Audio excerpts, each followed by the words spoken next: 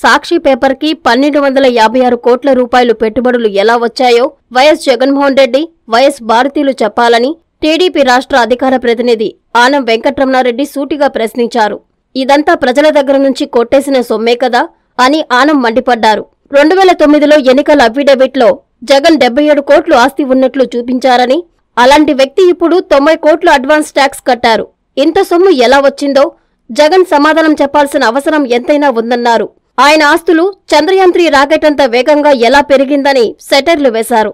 ఈ press meet పెట్టింది YCP వాళ్ల కోసమేనని, మీ గజదొంగ గురించి తెలుసుకోవాలి కదా అని వ్యంగ్యాస్త్రాలు సంధించారు. చంద్రబాబు నాయుడు ఆర్థిక ఉగ్రవాది. I'm asking a simple straight forward question. Who is the white collar criminal in this state? ఒక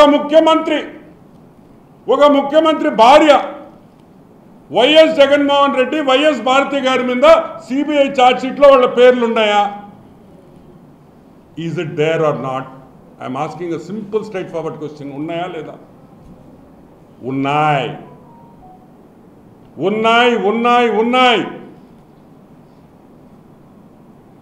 సరే,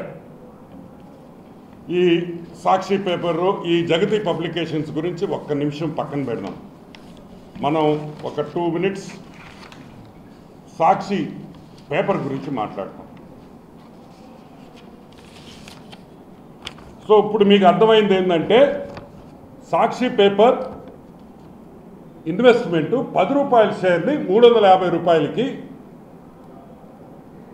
అందరి చేత దొంగ సొమ్ము పెట్టించిన సంగతి మీకు నేను చెప్పాను. సాక్షి పేపర్ ఎప్పుడు పెట్టారు? 14 నవంబర్ 2006లో జగతి పబ్లికేషన్స్ అనే కంపెనీ ఫామ్ అయింది. 2006లో.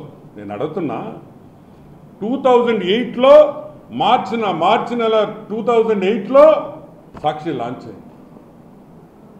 1256 కోట్ల రూపాయలు. ₹1, ₹2 కాదు, 1256 crores of investment was coming to this company. Masking ఎవడబ్బ సొమ్ము అని నేను అడుగుతున్నా. ఆంధ్ర రాష్ట్ర ప్రజలు సొమ్ము కాదా? మీరు దొంగతనంగా కొట్టేసిన డబ్బులు కావాయి? ఆయన చెప్తాడు, వైఎస్ కుటుంబం పెద్ద కుటుంబం, 1000 ఎకరాలు ఉన్నాయంట. టీవీలో చూశారు. ఎంత? 1000 ఎకరాలు. కడప నుంచి బయలుదేరితే పులివెందల దాకా అంతా వైఎస్ఏ. ఇటు పొలాలు చూడు. ఈరోజు నేను అడుగుతున్నా, వాస్తవాలు కొన్ని వైసీపీ నాయకులు. ఈ ప్రెస్ మీట్ టీడీపీ వాళ్ళకి కాదండి. This press meet is for YCP. మీ నాయకుడు ఎంత గజదొంగో మీరు తెలుసుకోవాల్సిన అవసరము మీకుంది.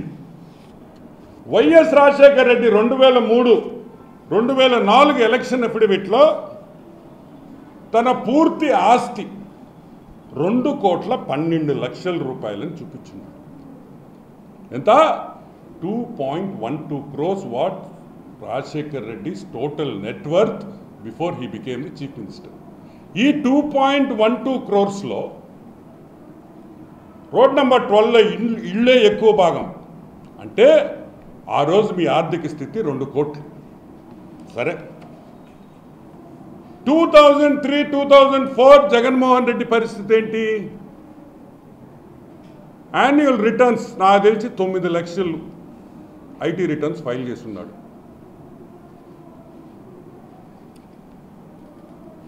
2003-2004లో 9,19,051 రూపీస్ ఐటీ రిటర్న్స్ చేశాడు.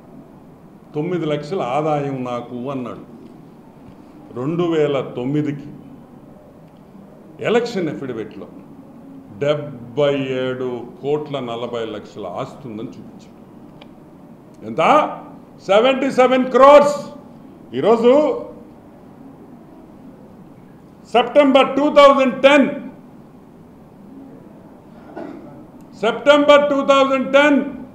ఫస్ట్ క్వార్టర్లో 90 crores, 90 కోట్ల రూపాయలు అడ్వాన్స్ ట్యాక్స్ కట్టాడు. ట్యాక్స్ కాదండి, అడ్వాన్స్ ట్యాక్స్ అంటాం దాన్ని.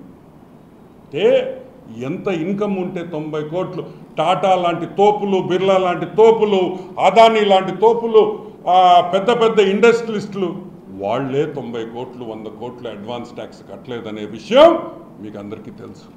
ఆశ్చర్యపోయారు. నేను గూగుల్ చేస్తూ ఉంటే ఎకనామిక్ టైమ్స్లో చూసా ఇప్పుడే article, 2010 article, 90 crores advance tax కట్టాడని. వాళ్లే ఆశ్చర్యపోయారు.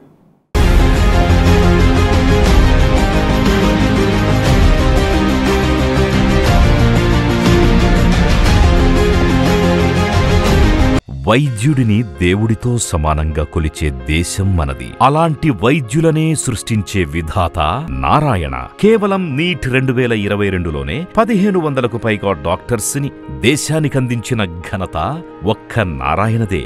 నీట్ అంటే నారాయణ, నారాయణ అంటే డాక్టర్లను సృష్టించే విధాత. నీట్ లాంగ్ టర్మ్ అడ్మిషన్ల కొరకు సంప్రదించండి. క్లాసులు 5/6/2023 నుండి ప్రారంభం. ఫోన్ 1800 102 3344.